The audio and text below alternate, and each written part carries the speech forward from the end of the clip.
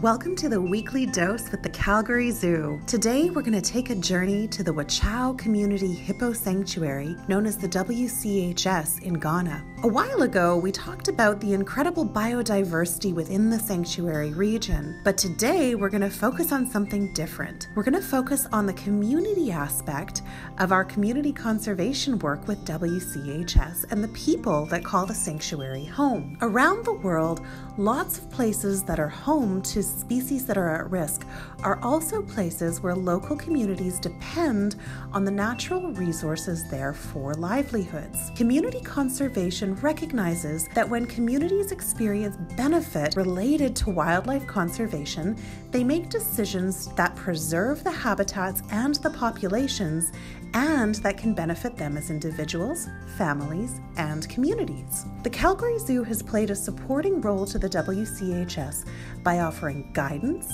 building capacity, creating sustainable employment, and monitoring outcomes for biodiversity as well as local livelihoods. The community-managed WCHS has delivered tangible benefits for both wildlife and human communities. The goals of WCHS include conserving hippos and the biodiversity of the region, alleviating poverty in local communities through infrastructure development, and creating sustainable livelihoods.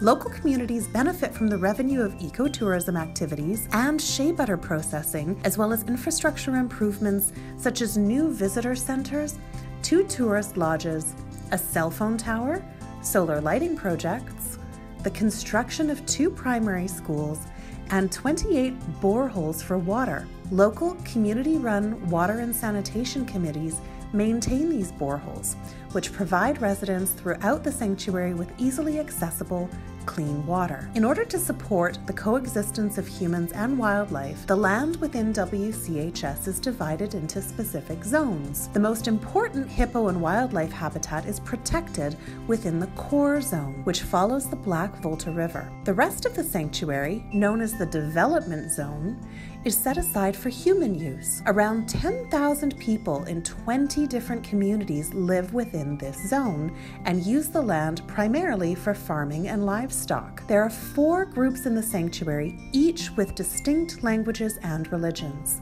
Hippopotamus have important cultural significance for both Walla and Birafor people, and their legends and taboos contribute to the local conservation ethic. Wechiau Community Hippo Sanctuary serves as an example of how international conservation and development can be intertwined for the good of both local people and healthy ecosystems. Thanks so much for tuning in to today's Weekly Dose.